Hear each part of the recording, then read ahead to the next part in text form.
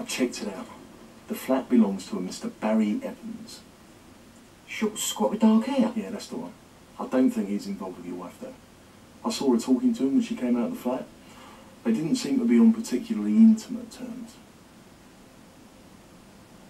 And that's it? Yeah, I followed her back home from the flat. You kept me hanging on all day for that? She's definitely up to something. I've been watching people long enough to know the telltale signs. I'm working on it. It's not good enough. She's lied to me, I just know she's having an affair and I want to know who he is. She's getting careless. She'll give herself away soon. I can't stand this. Here. This might be useful. Oh, what is it? List of vehicles. Number plates of cars parked outside the flat that afternoon. And this is what I'm paying you for, is it? If you're not happy, you could always go elsewhere. Yeah, well, I just might. Right. I'll say goodnight to you.